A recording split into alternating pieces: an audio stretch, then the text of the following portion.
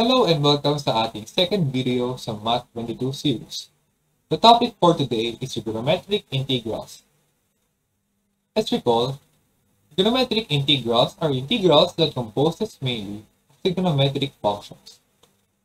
Examples: the integral of sine to the fourth x times cosine cube x dx. Another example is the integral of secant to the sixth 4x dx. Another one is the integral of tangent to the fourth e to the x times the secant cube e to the x dx. Tips in solving trigonometric integrals. First is we can manipulate using trigonometric identities. We usually do this by splitting the trigonometric expression into easier or expanded version of the integral before we apply trigonometric identities to make it easier to integrate. So for example, we have secant to the fourth x.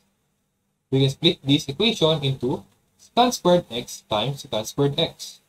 Then, we use trigonometric identities to get secant squared x times tangent squared x plus 1. Another example is using sine squared x times cosine cube x. We split this into sine squared x times cosine squared x times cosine x. Using trigonometric identities, we arrive at sine squared x times 1 minus sine squared x times cosine x. So let's recall trigonometric identities. Trigonometric identities are trigonometric expressions which can be expressed as a collection of other trigonometric expressions. So some basic trigonometric identities are sine of x over cosine x equals tangent x. Another one is cosecant x over secant x equals cotangent x. Another one is 1 over sine x is equal to cosecant x. And 1 over cosine x is equal to secant x. Some other identities is this, Pythagorean trigonometric identities. 1 is equal to sine squared x plus cosine squared x. Another one is secant squared x is equal to tangent squared x plus 1. Another one is cosecant squared x is equal to cotangent squared x plus 1. We also have double angle identities. Sine 2x is equal to 2 sine x cosine x. Cosine 2x is equal to cosine squared x minus sine squared x. Another tip we can use is to integrate using integration techniques. Some of the most common integration techniques are integration by substitution and integration by parts. So let's recall. Integration by substitution is an integration technique when one expression is substituted by a variable, usually u, to integrate the integral in an easier way. So an example, we have the integral of cosine 2x dx. So let u be equal to 2x. Then du is equal to 2 dx.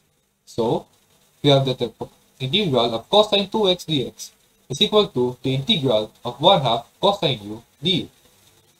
Then integrating it, we have 1/2 sine u plus c. And now substituting it to x, we have 1/2 sine 2x plus c. Now let's recall integration by parts. Let f of x and g of x be differentiable functions. If u is equal to f of x, du is equal to f prime of x dx, dv is equal to g prime of x dx, and v is equal to g of x, then by integration by parts, or IBP, we have the following formulas. The integral of u dv is equal to uv minus the integral of v du, and the integral from a to b of u dv is equal to uv minus the integral from a to b of v du. So let's try solving some sample problems. Let's first try to evaluate the integral of sine squared 2x times sine 4x dx. So first we have this equation be equal to the integral of sine squared 2x times 2 sine 2x times cosine 2x dx. So how did this happen? So we used double angle identities to sine 4x to get 2 sine 2x times cosine 2x. Now, we let u be equal to sine 2x and du be equal to 2 cosine 2x dx. Thus, we have this equation be equal to the integral of u squared times u du. It's just essentially equal to the integral of u cubed du. Now, if we integrate it, we get u to the 4th over 4 plus c. Substituting u, we get sine to the 4th 2x over 4 plus c. So let's try to solve another problem. Let's try to evaluate this integral. For this, we can use the following equation. X is equal to tangent of arctan x. Before solving this, unang gagawin natin is to substitute yung mga x sa ating numerator. So here we have the integral tangent squared of arctan x times secant cube of arctan x over 1 plus x squared dx. So next, ang gagawin natin is we integrate by substitution. So we let u be equal to arctan x, and then du be equal to 1 over 1 plus x squared dx. So, ang integrals natin na tangent squared of arctan x times the secant cube of arctan x all over 1 plus x squared dx is equal to integral of tangent squared u times secant cube u d. So now we use trigonometric identities to arrive at the integral of secant cube u minus 1 times secant cube u d. So simplifying this, we get the integral of secant to the 5th u minus secant cube u du, and then we separate this into two terms, and then we get the integral of secant to the 5th u du minus the integral of secant cube u du. Now, let's focus muna on the integral of secant to the 5th u du. We can split this into the integral of secant cube u times the secant squared u du. So we can use IBP here. So we have u prime be equal to secant cube u and dv be equal to secant cube u du. Now we have du prime be equal to 3 secant cube u times tangent u du, and our v be equal to tangent u. Thus, our integral of secant to the 5th u du is equal to secant cube u times tangent u minus the integral of 3 secant cube u times tangent u times tangent u. Simplifying, we get secant cube u times tangent u minus 3 times the integral of secant cube u times tangent square u du. Kung maalala nyo, lumabas sa itong equation na ito kanina, which is ang integral of secant cube u tangent square u du is equal to the integral of secant to the 5th u du minus the integral of secant cube u du. Dahil dito, we can substitute the value of integral of the secant to the 5th u du above. So upon doing so, we get the following equation.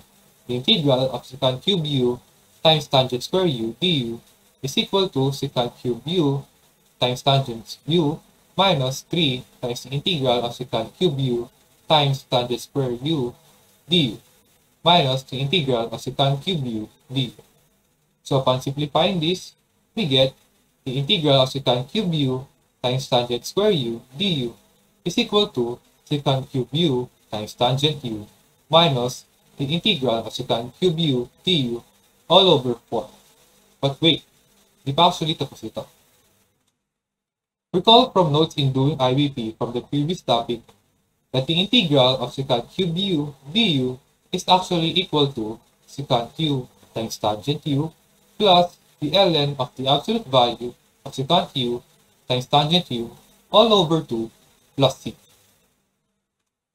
Therefore, ang ating initial equation is equal to secant cube u times tangent u minus secant u times tangent u plus ln of the absolute value of secant u times tangent u over 2 all over 4 plus c.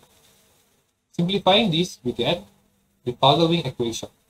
X times secant cube of arctan x over 4 minus x times secant of arctan x over 8 minus the absolute value of x times secant of arctan x over 8 plus c. So for our last problem, let's try to evaluate the integral of this equation from negative pi to pi. So medyo complicated yung equation, so we use these following equations. Cosine 2x is equal to 1 minus 2 times sine squared x, which is also equal to 2 cosine squared x minus 1. Now, note that cosine 2x is equal to 1 minus 2 sine squared x, and cosine 2x is equal to 2 cosine squared x minus 1. Now, we have sine squared x is equal to 1 minus cosine 2x over 2, and cosine squared x is equal to 1 plus cosine 2x over 2.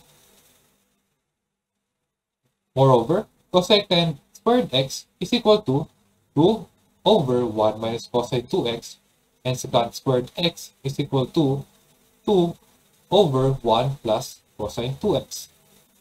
Furthermore, cosecant to the fourth x is equal to 4 over 1 minus cosine 2x squared. And secant to the fourth x is equal to 4 over 1 plus cosine 2x squared. So, using the previously derived equations, we can substitute this equation into the integral from negative pi to pi of cosecant to the fourth x minus 1 over cosecant squared x times cosecant squared x plus 1 minus secant to the fourth x minus 1 over secant squared x times secant squared x plus 1 dx.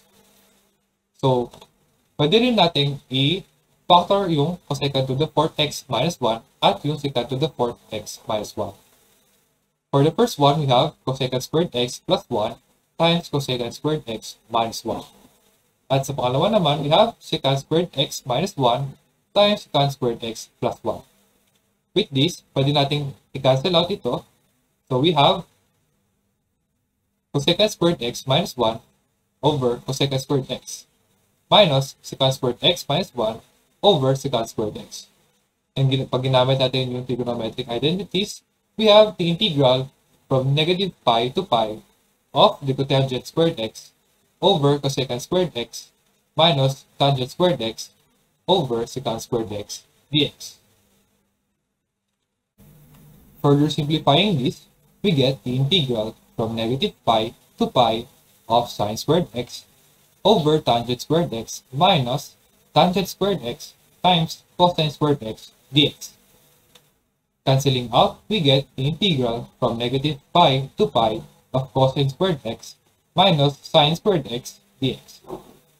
Using trigonometric identities, we arrive at the integral from negative pi to pi of cosine 2x dx. Integrating this, we get sine 2x over 2 evaluated from negative pi to pi, which is equal to 1/2 times sine 2 pi minus sine negative 2 pi, which is also equal to 1/2 times 0 minus 0, which arrives at 0. Thank you for listening, and hopefully everyone learned a lot from this lesson, which is titled Trigonometric Integrals. See you next time.